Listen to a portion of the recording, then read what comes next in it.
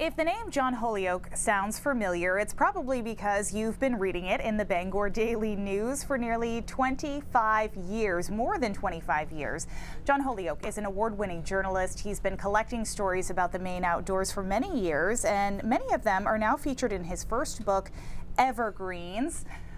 John Holyoke is in our studio to talk about this collection of stories. Thanks for coming in. Thanks for having me. It has been quite an extensive career, 26 years now at the BDN. That's right.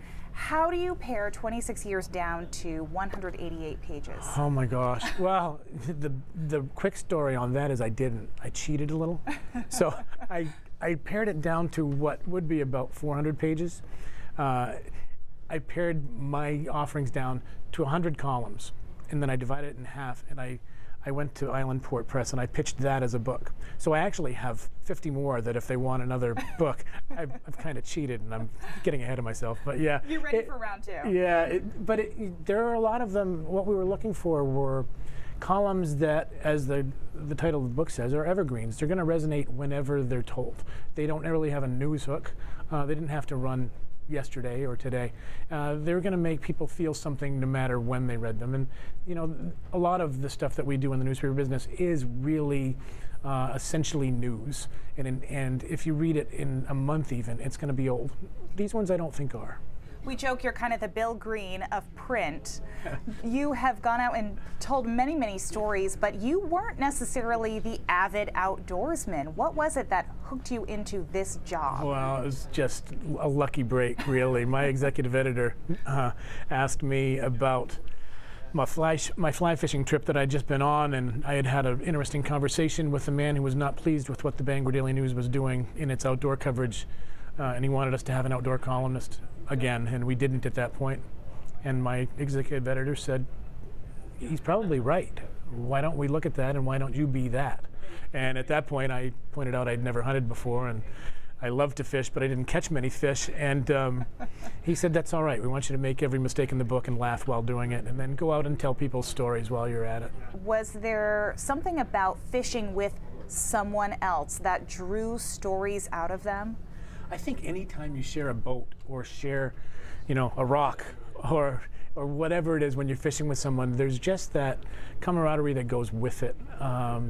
And I've been lucky to meet a lot of people that welcome me into their canoes and welcome me into their drift boats, or were willing to share a piece of shoreline with me and tell stories. And it just seems to, well, fishermen are liars. I mean, storytellers, not liars. But that just leads to that. Fishing and hunting and being outdoors in Maine leads to stories that can sometimes be remarkable and often are even true. Sad, inspiring, funny. You tell a story of a teenager versus a beaver. Yeah, that was an interesting one. A boy up in Aroostook County in the St. John Valley. He went hunting across the street from his house, and he had to use the bathroom. He decided mid-hunt, so he put his rifle, leaned it up against a tree, and then jumped on his ATV and drove back to his house. And when he came back, his rifle wasn't there. And he said, I mean, okay, Frenchville, Maine is not the middle of the big city. There's not anybody out there stealing things from the woods. And so he didn't really know what was going on, but then he looked, and there was a track of his gun going off through the snow, and he looked up ahead of that track, and there was a beaver dragging it into the pond. A beaver stole his gun. Stole his gun, and he never saw it again. I said, what did you do? He goes, there's nothing I could do. I couldn't catch the beaver, and he wasn't listening. So. And you don't want the beaver to turn on you either with that gun. So somewhere in a beaver pond in Frenchville, Maine, there's a rifle, probably on the mantle of the beaver's house there. Nice solid hardwood there or something. Just kept it as a memento. That's right. A lot of telling these stories, not just about the outdoors, you're bringing out a human side in hunters and the people who enjoy the Maine outdoors. That's sometimes difficult, sometimes easy. What did you find while you were out there? I found that people are just so gracious to share their stories, even when they're not easy stories. And I'm sure you guys get this in this line of work all the time, that you think back and you think, would I be that gracious if I were asked to tell that story? I'm not sure I would. I mean, I've talked to people who've lost loved ones, I've talked to people that have lost physical function of their own, have ended up in wheelchairs, and they've welcomed me into their lives, into their stories, and let me share them. I mean, just to have that happen, you become kind of a trustee. You feel a responsibility to tell the stories the right way, and I guess that's kind of what I hope comes through in the book.